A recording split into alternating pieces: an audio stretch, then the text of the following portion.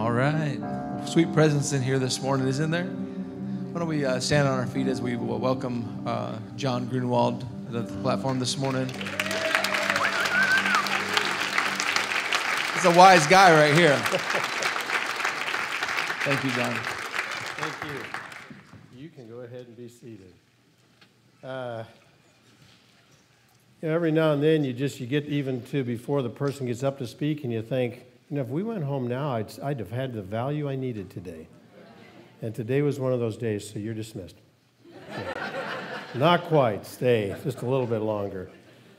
I really enjoyed the worship today. That was great. And I was thinking the same thing that Pastor Nate was. It was taking me back. The songs were and the presence was, and you're just like, you don't get this at home. You can, but I feel sorry for all the people that left church during COVID and didn't come back. It's like, do you guys realize what you're missing? You guys do. But a lot of people don't. They just left it behind and thought, I can do life without all that. But, boy, you can't replace corporate worship, can you? So anyhow, preaching to the choir there for sure. Thanks for having me. Always love being here. Beyond church, I was thinking while everything else was going on that I probably have about 3 places in the United States that I kind of call home, when I go there. And this is one of them. I know some of your team and some of the people here are a little better than I do in some places. And so you get here and there's familiar faces and you go, yeah, this is nice. So thank you guys for that. It's great to be here. So this morning, I want to speak about something that I believe can help anybody become better at both evangelism and discipleship, and something that can make you better in all of your relationships. Anybody interested? Yes. Good. Okay, hold that thought. So I want to back up a few years. When I was a teenager, and this is before I was saved yet, I got saved at 17, the week after I graduated from high school. And so as a teenager, and you're starting to get interested in girls and you want to go out on dates, I was semi-terrified of that whole scenario. And the reason is I didn't know what to say when I was out on a date or something. So most of the time, I just didn't even ask anybody out because I didn't want to have that situation. I mean, just thinking about it gave me knots in my stomach.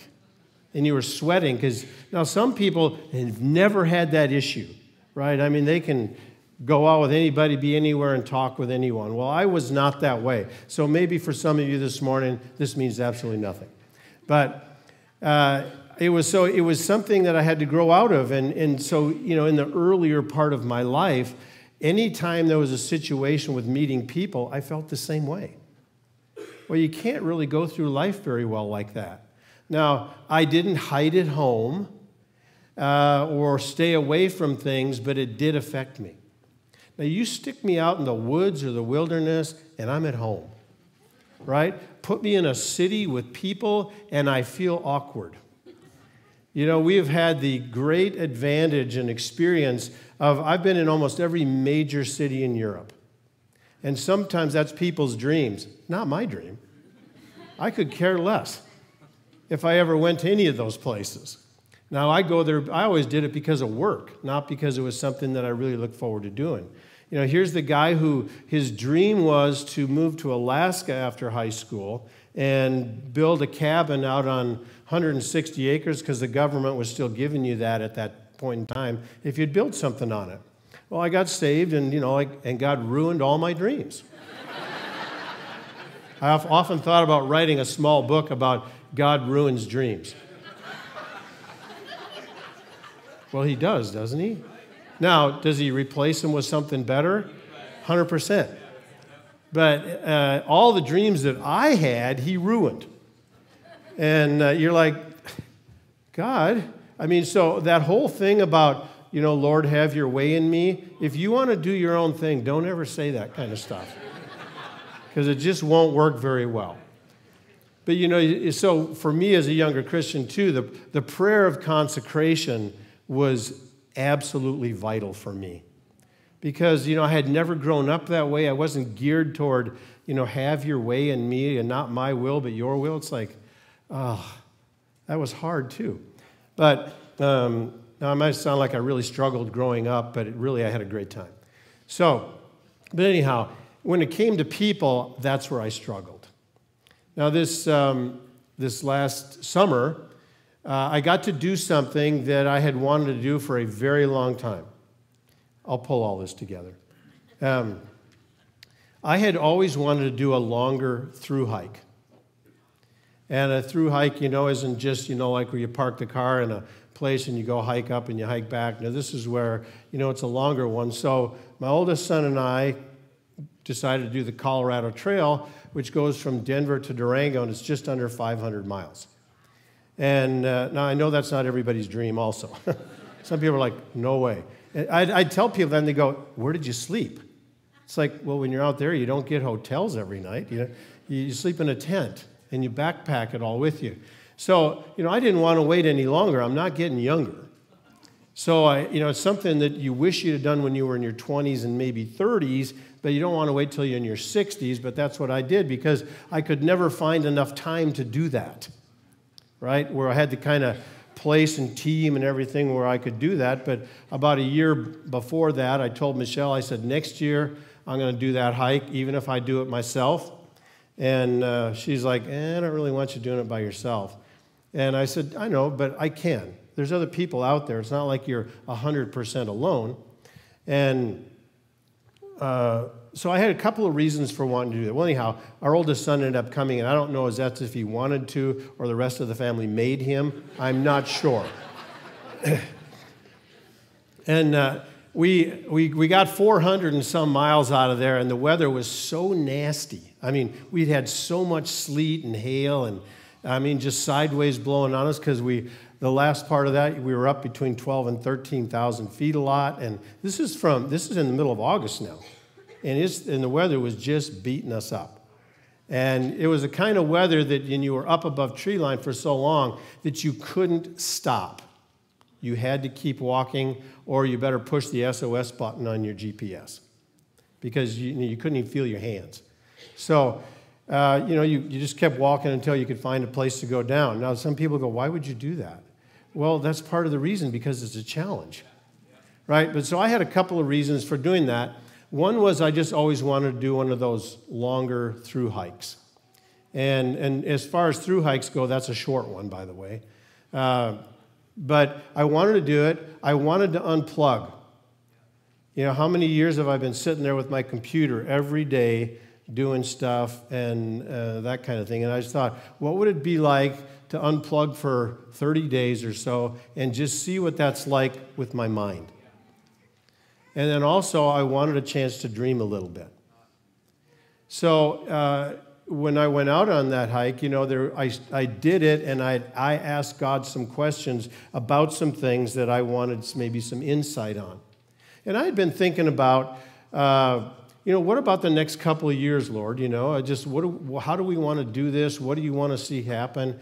And, so I'm going to give you some answers to what he said to me, but this took weeks. It wasn't like I just said it and there was a word. It was kind of took time to get what it all was like. And really what he did for us at the time, or for me at the time, was he never answered that question, but he asked me another question. And he said, what would you like the next 20 years to look like? Well, I'm 66. And he asked me, what would you like the next 20 years to look like? As far as I know, he's never asked me a question like that before. It was always more, Lord, what do you want us to do? And there was always something to do. There's an assignment. We've really lived our life guided by an assignment.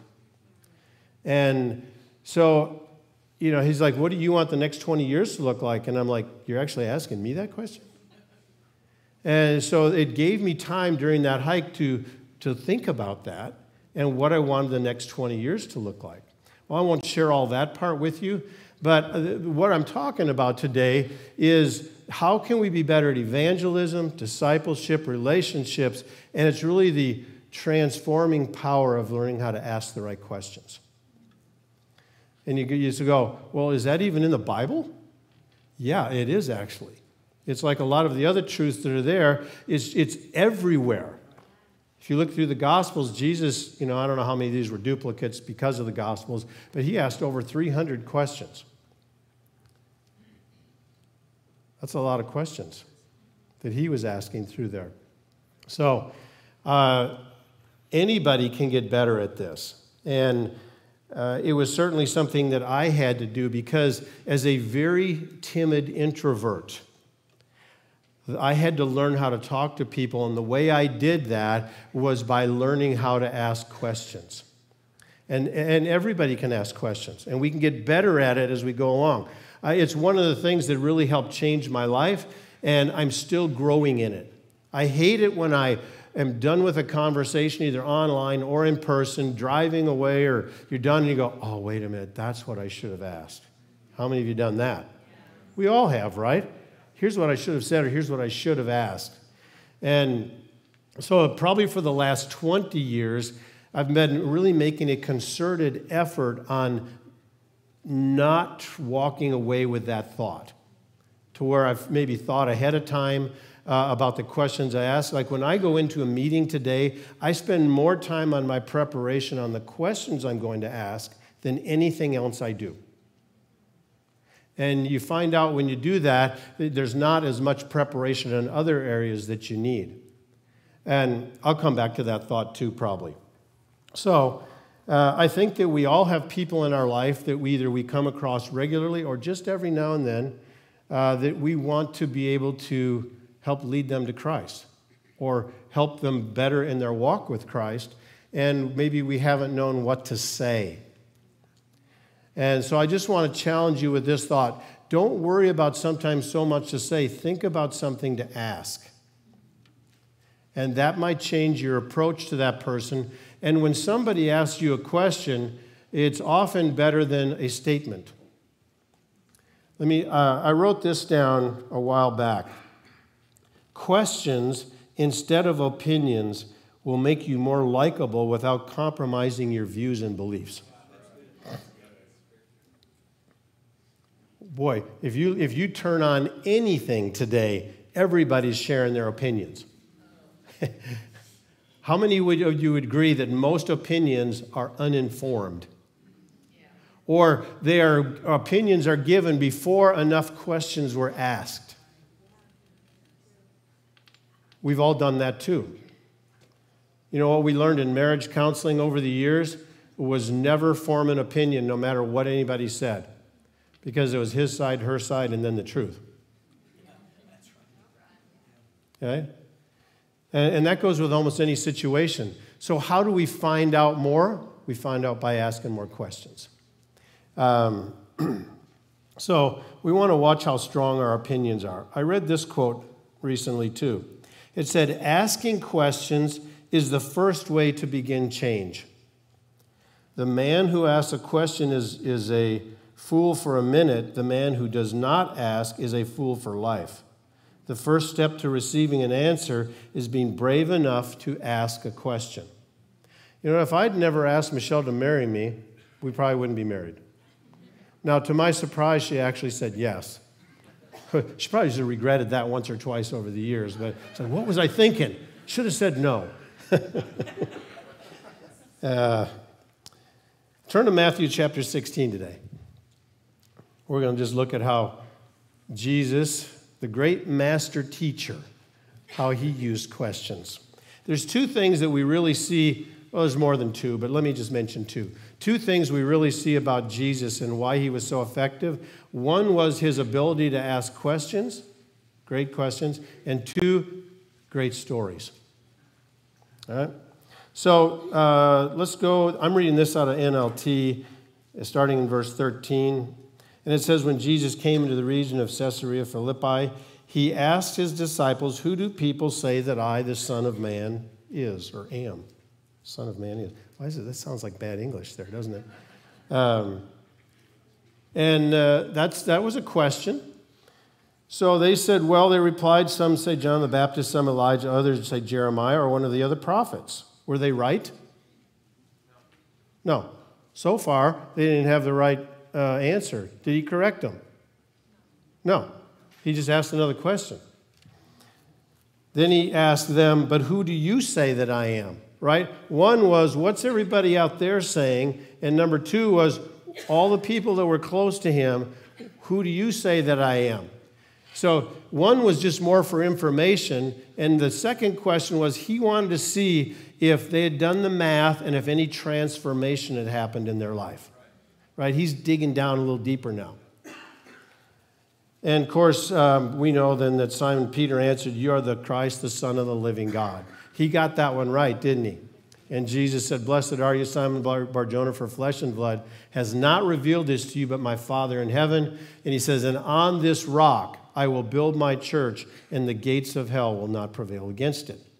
So Jesus asked his disciples questions, and we can see that all the way through the Gospels. No matter what the situation was, he was often asking questions. Now, he asked questions that sometimes we wouldn't like today. How about when they were out in one of their boat experiences? Mark chapter 4, starting in verse 35 to 41. He said, we're going to go to the other side. He falls asleep in the boat, in the back side of the boat. There's a storm comes up, so much so that the guys that are used to boats think they're going to die.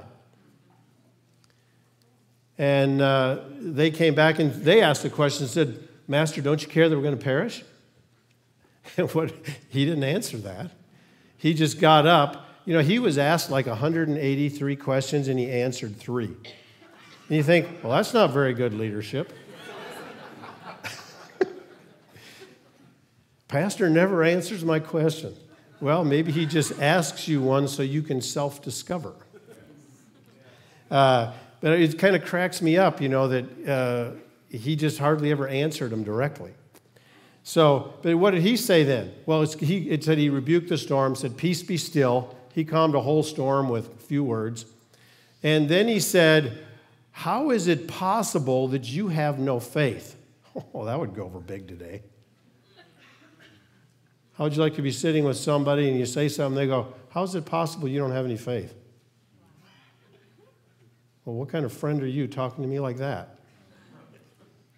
Yeah, we don't like questions like that sometimes, but when it comes to discipleship, we should. Michelle and I made, one of the agreements we made when we were getting married was that we would never let those kinds of things slide. If a bad confession came out of one of our mouths, if I'd heard her say it, you'd sit there and you don't get mad or anything. You just say, would you like me to agree with you in Jesus' name on that? No. I didn't think so. Well, then I would get it too sometimes. What it did is it certainly caused us to watch our tongue with each other, but we made an agreement that we would never get upset about that. We would be thankful for it, that somebody was there to help us. And that's one of the things, if you're going to have a spouse or a partner like that, that should be part of the deal. Don't be afraid of that. I mean, if you're going to walk on eggshells with each other about that kind of stuff, nobody wants that. That's not the kind of relationship you want. So you might want to work on getting over that. So anyhow, Jesus had a lot of great things that he said with them. So in this particular case in Matthew chapter 16, he asked a few questions, and through observation, revelation, this declaration was made, and that he was the Christ, the Son of the living God. And after that was said, then he declared what he was going to do for the next 2,000 years. And that was, I will build my church. Which for us is like, why are we on the earth? Why are we breathing? It was that very reason. But he didn't just come along and say and make this big declaration. It came about because he asked questions to see if it was bubbling up, if people had done the math. I mean, these were the guys closest to him. He knew that they knew some of the Old Testament scriptures. And here's the one that had been prophesied about for thousands of years. And had they put that together from what they'd seen and heard? Well, it'd be great to hear the back conversation of the disciples, wouldn't it? what were they saying as it went along? And they're like, do you think it could be him? And then when the time came, Peter just blurts it out. And you're thinking, oh my God, if you got that one wrong, could you imagine saying that and it'd be wrong? You just you'd eat that one forever. I mean, they would have, the other disciples would have been ribbing him about that forever. So, instead of just declaring one of the most important things he ever said, he asked some questions, and that's how it came to the surface. So I think that's good. That's good for us because there's a lot of things that I think we want to reveal, but it's almost better if we ask some questions and see if people have done the math. To where it's almost where they have the revelation of it before you have to say it. It doesn't always work that way, and there's nothing wrong with declaring some things. But I think that it was important there that he did it the way he did. I do believe that, with Jesus, and it should be with anybody when you're asking questions, that you don't just want to teach somebody, but you want to ask the kind of questions to see if they can discover it, right? Where they have to think. A lot of our teaching in the world today is one person talks and everybody listens. Now on a Sunday morning, that makes sense because of the size of things, right? But in the rest of time, in the rest of life, hopefully with our families, with our kids, that we are learning how to ask the kind of questions that can help transform their life. Now, kids are different, and I'll come back to that one because I want to give some stories about that. Let's turn to Genesis chapter 3. We know that asking questions engages the listener and requires that they listen closer and think. There's a lot of people out there today spewing opinions that you can tell they haven't thought. And you're just like, oh my God, I can't believe you're willing to open your mouth and say that because you're like that far under the surface of what's really going on. Ask more questions and get down further. So let's see about what God did with questions. I Googled the other day and said, how many question marks are there in the Bible? And it said there's something like 3,297 question marks. So I don't know how that relates all of it to the kind of questions we're talking about, but that's a lot of question marks. So in Genesis chapter 3, verse 8 through 13, and they heard the sound of the Lord God walking in the garden in the cool of the day, and Adam and his wife hid themselves from the presence of the Lord God among the trees of the garden. Then the Lord God called out to Adam and said, where are you? Do you think God knew where he was? Yeah. And yet he still asked. So he said, I heard your voice in the garden. I was afraid because I was naked and I hid myself. And, I mean, if you're going to be naked, the one thing you don't have to be worried about is God. He's seen everything, right? So, I mean, like, really, you're going to hide from him when you're naked? He's the only one you don't mind seeing you that way. I know there was other things there. Then the man said, the woman who you gave to be with me, she gave me of the tree, and I ate. And the Lord God said to the woman, what is this that you have done? So again, he didn't chastise, but he asked a question. So even God asks questions. He is all-knowing. And yet he asks questions. There's a good chance you know more than your kids. But that doesn't mean you shouldn't still ask questions.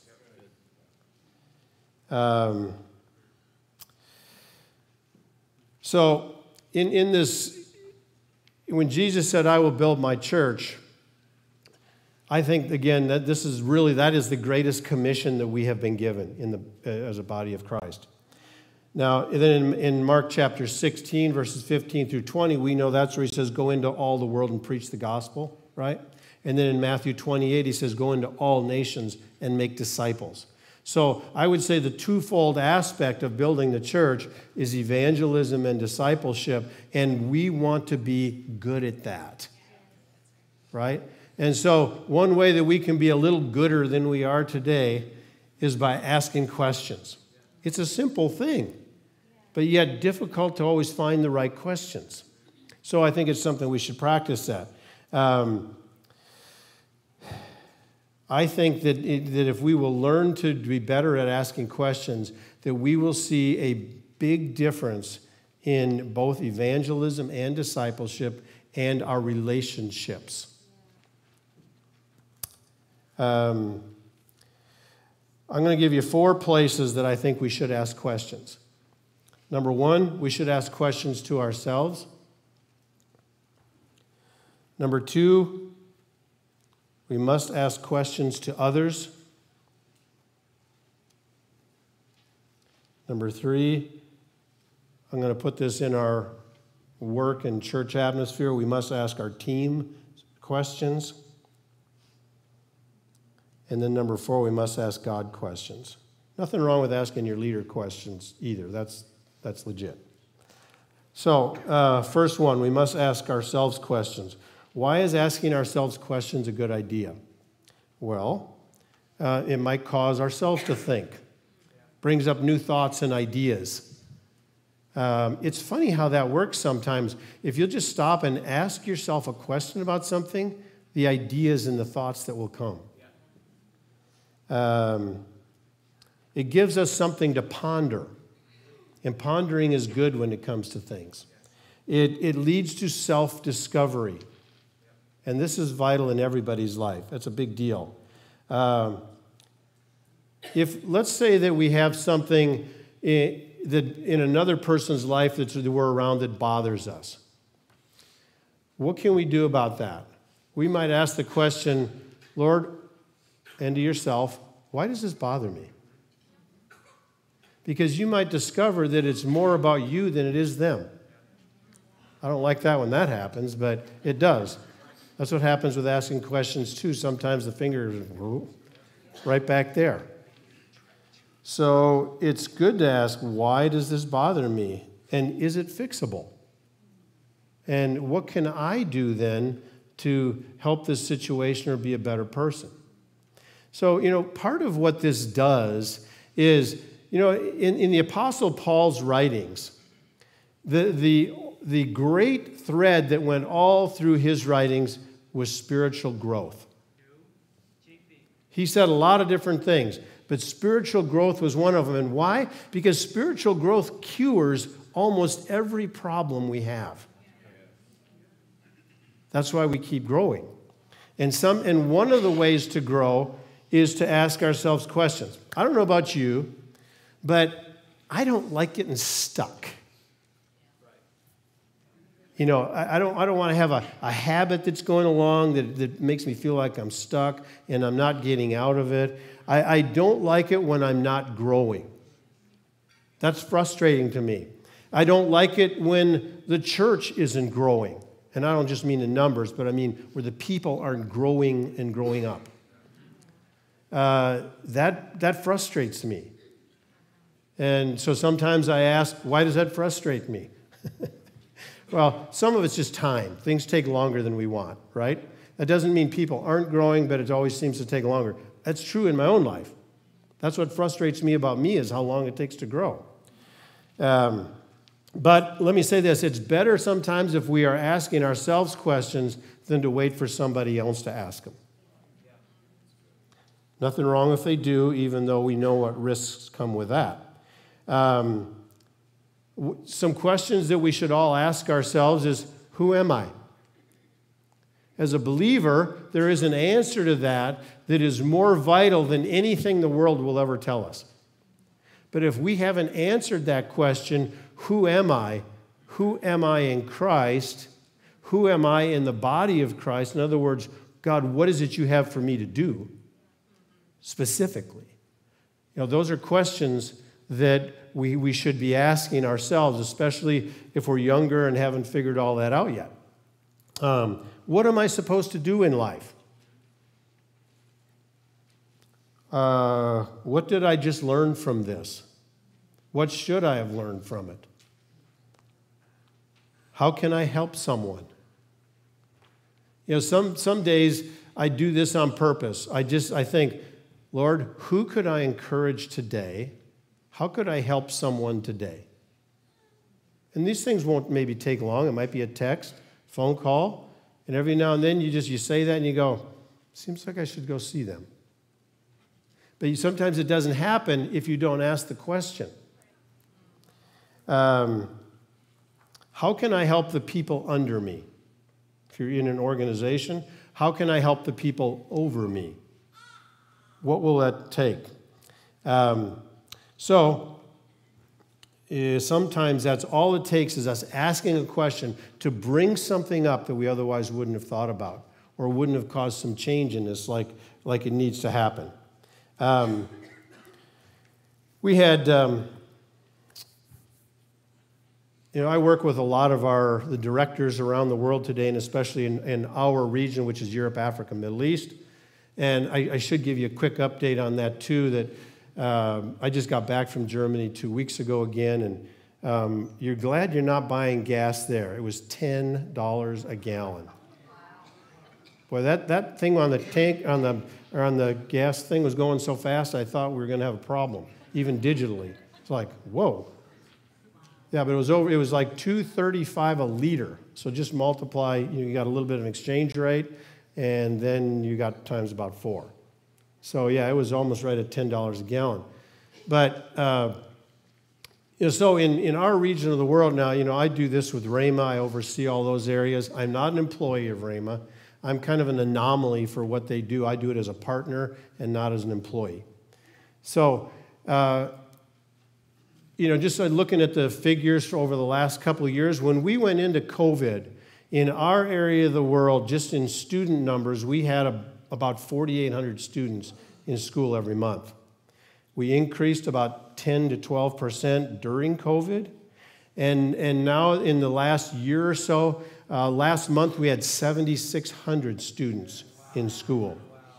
We've seen a tremendous growth in the area of student interest and being involved in school. So that's good. So, I work with a lot of the directors often, and, we have every style, shape, kind of director you can have in all of that. And it's amazing how God works with every different kind of person. But we had this one couple that, him more than her, is always just really wanting to voice his strong opinion. Well, this was causing a problem in their team. Because if me as a leader, if all I ever do is voice my strong opinion, how do you ever get to share anything then? What am I drawing out of you that needs to be drawn out? Well, he wasn't doing that. So one of the other couples that work with him asked if we could all sit down together, and we did. And so we talked about that, and he goes, yeah, I know I do that. And I said, well, what could you do to change that? What could you do? He's like, I don't know. I said, well, number one, don't be the first person to talk. If you are going to give an opinion, let your team give theirs first, and then you talk. But I said, how about if you turn those strong opinions into questions and then give those to the team? Would that help? He's like, yeah, probably. So I said, well, let's practice that. And so, over the last year or two, I ask him about it every now and then. I say, how you doing with that? He goes, I'm getting better. I'm not just speaking up right away, but I'm thinking about what my opinion is, and I'm turning it into a question and then asking it. And I said, how has that helped your team? He said, well, they're more engaged. And I said, yeah, and they probably have better ideas than you do too, don't they? He goes, yeah, they do. So that also draws that out. Now, there's nothing wrong with a leader having an opinion, and you should have some, and especially when it comes to direction, that's more than opinion. But when it comes to finding some things out from the team, the only way you're going to do that is if you ask questions. When I was younger working for other ministries, and these were well-known ministries, I never worked at Kenneth Hagin Ministries, but I worked at some other places, nobody ever asked what I thought. I had thoughts, and I had good thoughts, at least I thought. But nobody ever asked what I thought, and I thought, what a waste. And here's the leader trying to figure it all out, and he didn't have to. We were there to help figure it out. He got the final say. He got to say yes or no. But why not ask and see? I mean, today I don't even hardly have to think about that stuff anymore. Everybody's got a good opinion about it, I think, in our teams. You just ask the question, you go, yeah, I like that. That's good. If I'm the one with the best opinion or the best idea, that upsets me. Because I think there should be out there better ideas. But part of that is my job is to help draw that out by asking the right questions. So, anyhow, it's a skill to hold your opinions to yourself until everyone else does two things, where they are able to speak and give their thoughts about something. And then what it does is it helps you benefit from hearing everything and gives you more time to think. So asking those questions and holding our own opinions is valuable. All right, so let's move on. We must ask questions to others. That's a great place where discipleship takes place, is when we're asking other people questions. Now, let's say you have a friend and they aren't maybe on the track that they should be, and you think you want to talk to them and ask questions. What's the risk there? They may not like what you have to say. Has anybody ever lost a relationship by doing that? Yeah, probably we all have. Doesn't mean you were wrong in bringing it up. Maybe we could find better ways to do it, and I think that it's less aggressive and intrusive if we ask questions instead of saying, God, you are so far off track. Everybody can see it. That probably isn't going to be the way to win them back. So asking questions might help there. We talked about that in Mark 4 with Jesus' disciples. When we have a young lady that works with us, and she's German, and she was talking to me one day on WhatsApp, and she was a little upset about her leader and something. And she goes, the next time I'm there, I'm going to tell her da-da-da-da-da-da-da. I said, you could. I said, and how do you think that will build that relationship? She goes, well, I know, but I said, why don't you ask her some questions and say, why are you this, or is this the reason you're doing this, or what are you thinking with this? I said, do you think that would maybe help open up the conversation more? She's like, yeah, I suppose. I said, well, try that and then let me know how it went. And so she did, and it went much better than if she'd have just, this is what I think, and you're holding me back, and all that kind of stuff. I said, because we don't want to hold anybody back. And if you are, I'm happy that you come to tell me about it, but then I want you to go back and see if you can fix that without me. So when Zach, our oldest, was younger, when he was just a little guy, we had moved to Terre Haute, Indiana, and we were pastoring, and we actually had a parsonage right next to the church. And the house needed work, and we were slowly doing that. But so he's a little guy, and so I come downstairs. I had an office in the house still then, and come downstairs, and we had mini blinds. There was a lot of windows all the way around there. And right about here, all the mini blinds had a little cut in them, and they were sagging on one side. So I said, hey, Zach, do you know anything about these mini blinds and how they got cut? And he goes, no. I mean, he was pretty convincing. And I said, okay. Well, I know that Michelle didn't do it. She doesn't go around cutting mini blinds, especially right at that height.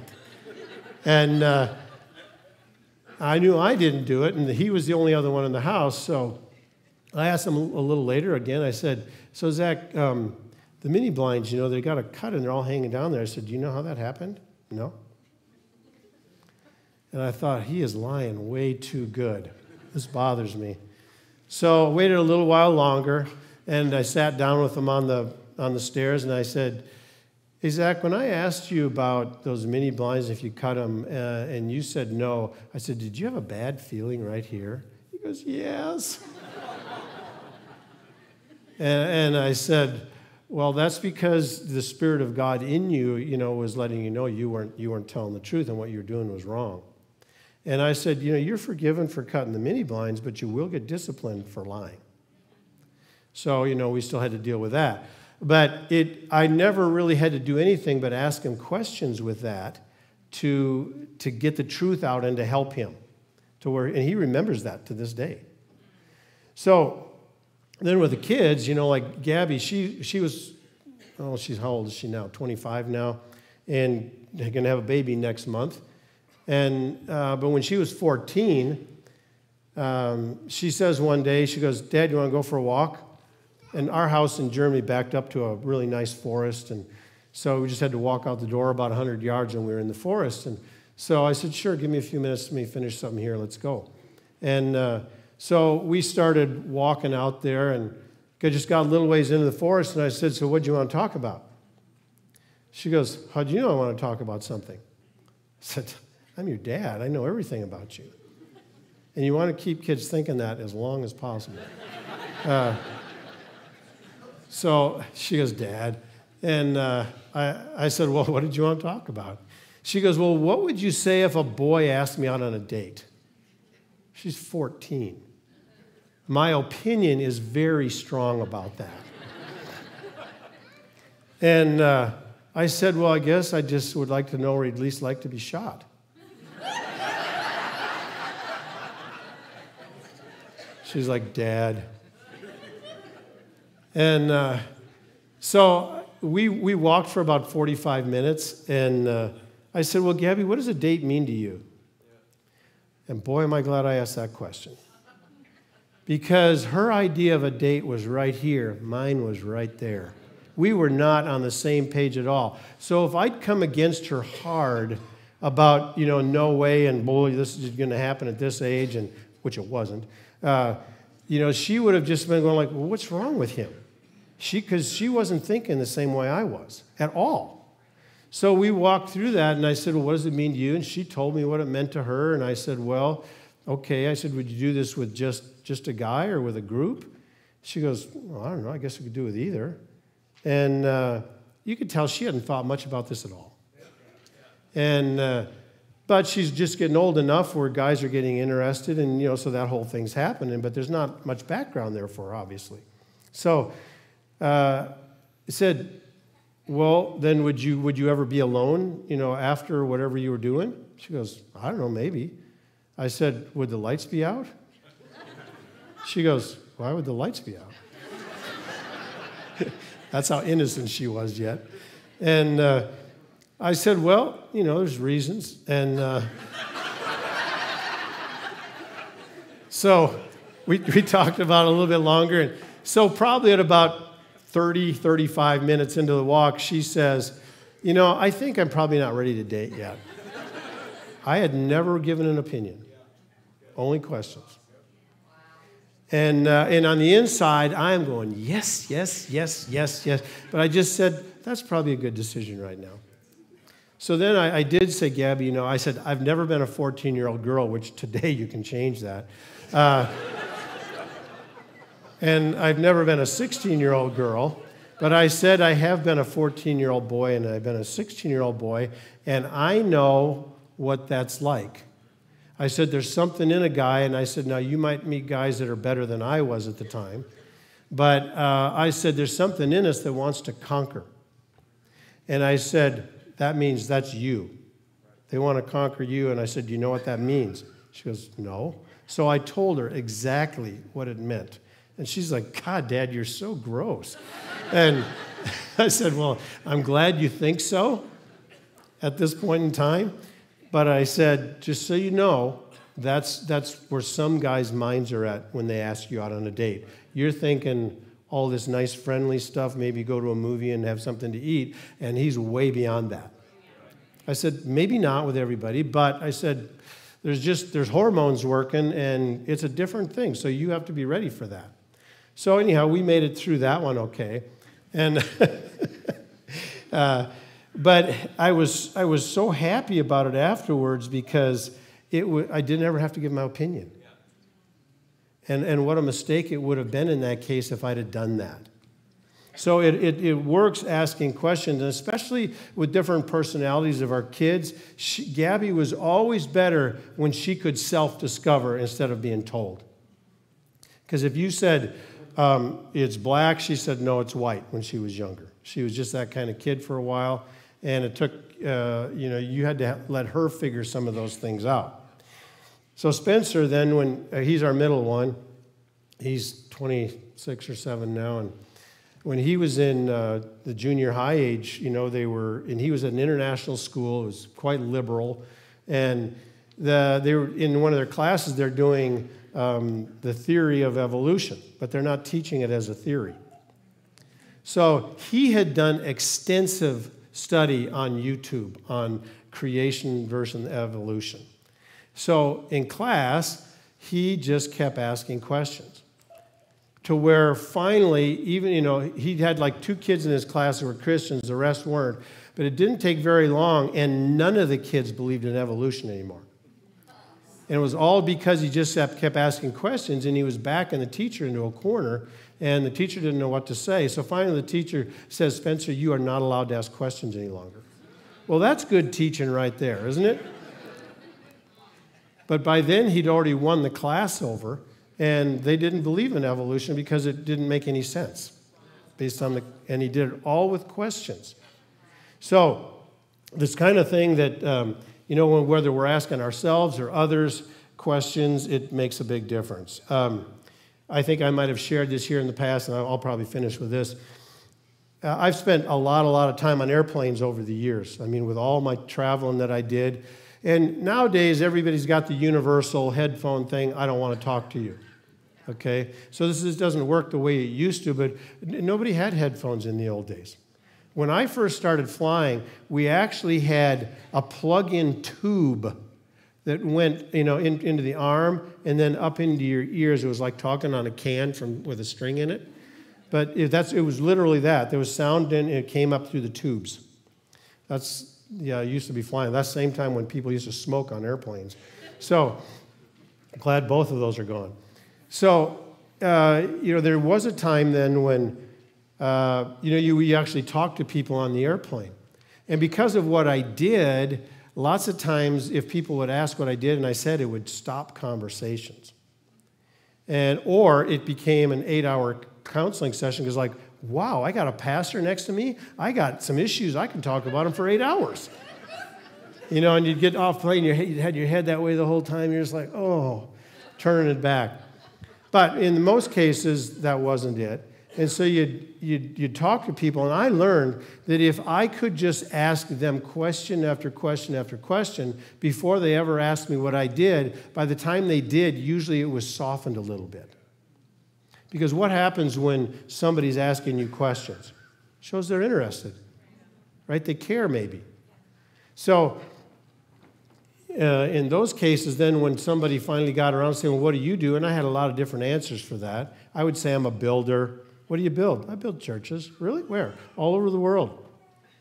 And every now and then I'd say a pastor or a missionary. And sometimes when you'd say that, you could just feel this wall be built up right between you.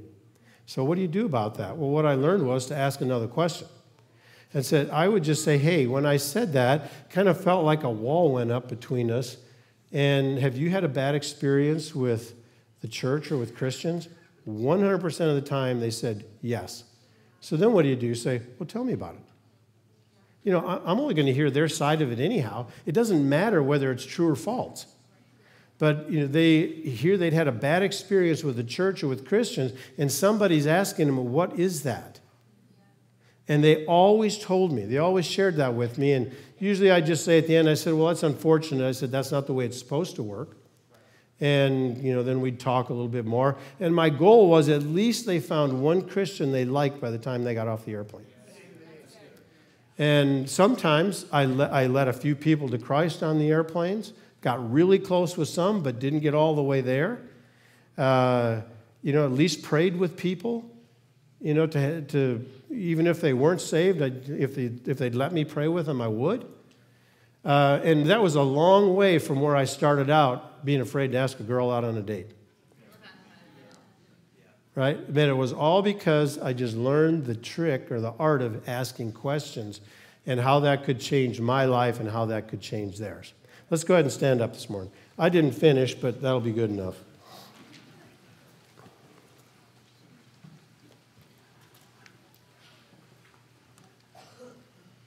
Had a lot of other good scriptures. So I do have a question for you this morning, at least one.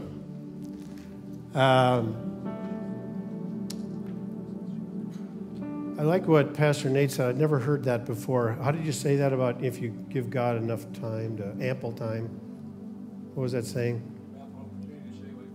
Yeah, give him ample opportunity to show you why he brought you. That's a great saying. Because then you at least you have to be asking the question, God, why did you bring me? And there is a reason why, if you've never been here before, this isn't the pond I normally fish in, so I don't know everybody. And so there is a reason why he brought you. Whether a friend invited you or whether it just seemed like you should come, whatever it was. And the first step in that is that God would like to have a relationship with you through Jesus Christ. That, before I was born again, people shared the gospel with me in all sorts of different ways. And they finally said that Jesus would change my life because they had changed theirs. And I share that often too. I said that Jesus changed my life and he'll change yours.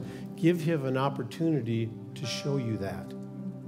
The prayer that I prayed for salvation was, God, I'll give you my life if you're big enough to change it. If you aren't, this will be a short experiment. So is that the one that everybody teaches us? No, but nobody taught me one. That was my prayer. So, but do you think God got nervous with that? Not at all. He didn't get nervous with it. When you ask God to prove himself to you, he'll do it. Right? God, if you're not big enough to change my life, this is going to be a short experiment. So I would ask you today, are you willing to do that too? Say, God, I'll give you my life if you can change it. And if not, well, give it 30 days and you can say, forget it.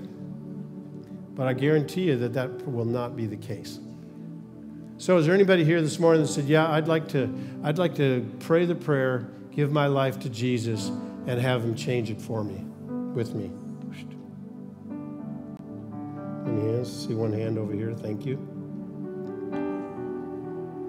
And you got to be brave, right?